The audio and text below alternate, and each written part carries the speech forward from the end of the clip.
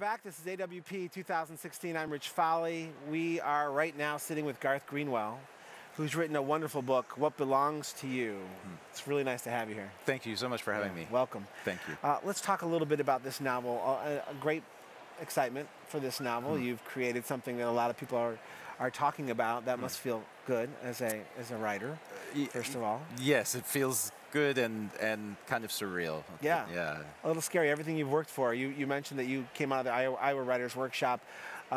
You obviously are hoping for something like this, and here you are with a book published by FSG, one of the most respected publishers on the planet, and doing very well and getting a lot of attention. So that's wonderful for you. Well, thank you so much. Thank you. Let's talk about the novel a little bit. This novel started as a novella. That's right. Called Mitko. That's right. And it was a successful novella. I think it generated some attention. People were aware of you. You stepped out into the world, but you decided to revisit it and turn it into a longer novel. What is it, first of all, about a project that sort of has that gnawing element? You didn't leave it behind. You decided to go back and to keep working on it. What was it about Mitko, the novella, that decided it wanted to be a novel? I mean, that's an interesting thing, but you just said it the right way, because it really did feel like it was the book that decided it, not me. At no point writing the book did I have a sense of what it was going to be, or like a plan or architecture. And when I finished that first section, I really thought the story was done. And then the second section took me totally by surprise. And the same was true of the third section. I mean, it really was a book. It was the first fiction I had ever written. All of my training had been in poetry. And I really did write it sentence by sentence, kind of with no idea what I was doing. So it didn't let go of you, though. I mean, I ask this not just as a writer, but as a person who thinks about projects in general. A lot of people sort of put the finishing touches on something, look at it, and go, "That's nice," and move on to the next thing. But it called you. Well, and I think I think that probably had most to do with the place. I mean, it's a book that begins and ends in a particular place, which is Bulgaria, where I lived for 4 years and worked as a high school teacher. And I think it was the place that wouldn't let go of me. And it was such an extraordinary experience to be there, to be working with young people there, young Bulgarians, which I think there's a particular kind of investment you have in a place when you work with young people.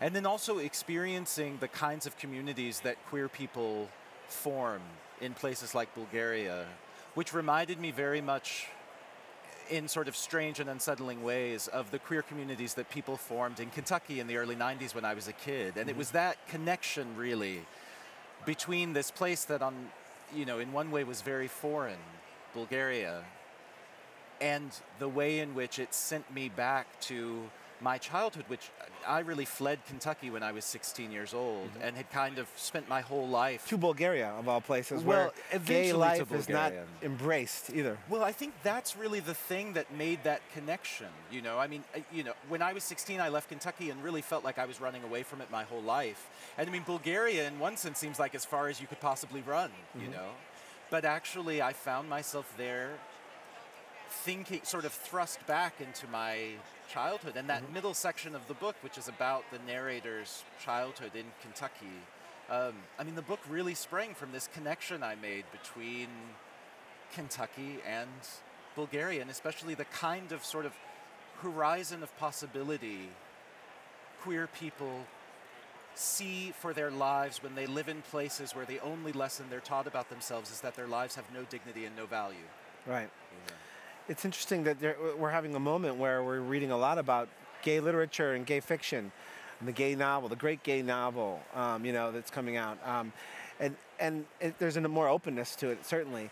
But you look at, your novel is not a novel of gay privilege necessarily. This is a novel where there's still cruising bathrooms for sex in Bulgaria and going back to Kentucky, mirroring your own life, obviously, in both instances. Right. And going back to Kentucky where you are made to remember why you wanted to leave in the first place, that there's still not a welcome embrace, although it's changing, one would like to think. I mean, I think we're at this really interesting moment for queer people in certain very privileged parts of the world, where we're able to tell this narrative about queer liberation that's very flattering to ourselves, But in fact, it remains the case that almost everywhere in the world, including almost everywhere in the United States, queer people are still fighting for their lives. And, and I wanted to write about kinds of queer lives and queer communities that aren't accommodated by that kind of triumphant narrative of marriage equality, which, you know, really does package queer lives in a way that makes them look very much like straight lives. I mean, it makes those lives and the value of those lives legible to people who are disgusted by queer lives. That's how marriage equality triumphed in this country, through a marketing campaign. And the tragedy of that, and I am a supporter of marriage equality, I think it was an essential battle, I think it's essential that we won. But the tragedy of that is that it further marginalizes and further victimizes the most vulnerable and marginalized parts of the queer community. And you know, I wanted to write about places like cruising bathrooms, which have been essential to my life since I was 14. I mean, cruising bathrooms were the first place I found a queer community, the first place I came into an understanding of myself as a gay man, and the first place where I experienced queerness not just as a source of shame, but a source of joy. And I want to write about those places, which have become very difficult to talk about, given this narrative of sort of queer liberation. I wanted to write about those places in a way that recognizes their moral and emotional richness.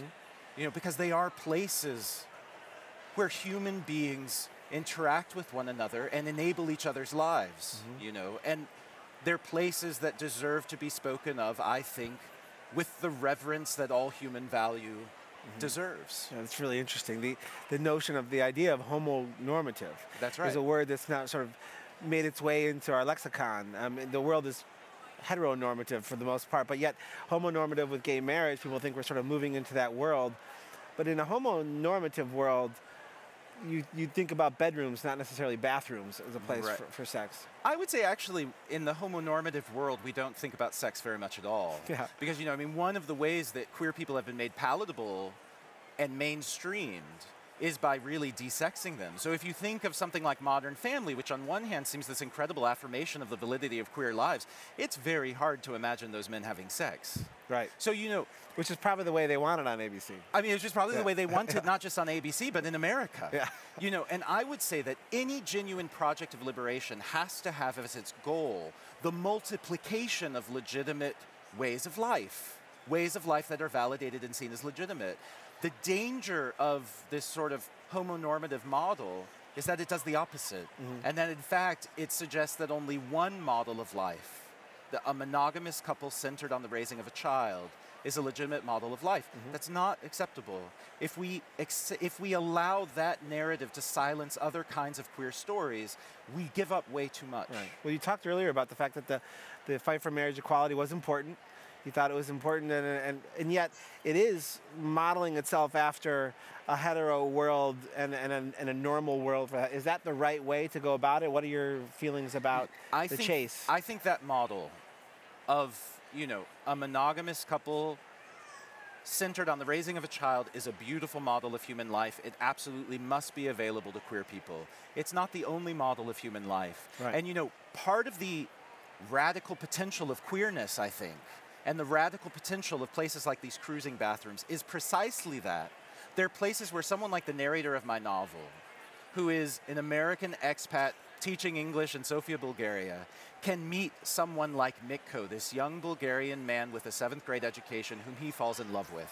You know, in these places, desire scrambles the categories by which we usually structure our lives, categories like race and class. That's one of the radical things about queerness, that it does that it allows for face-to-face interactions.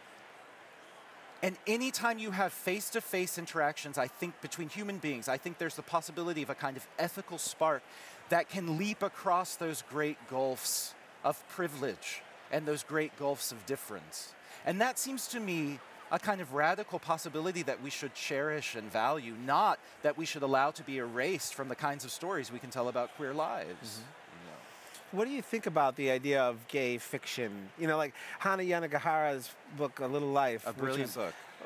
Really wonderfully received by all readers.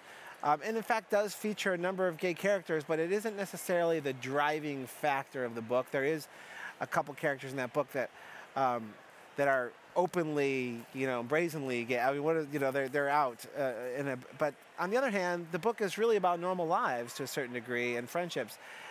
What is your thought about the notion of the great gay novel or gay fiction in general? And is it necessary down the road? So I wrote an essay about Hanya Yanagihara's book in which I argued that it is a great gay novel.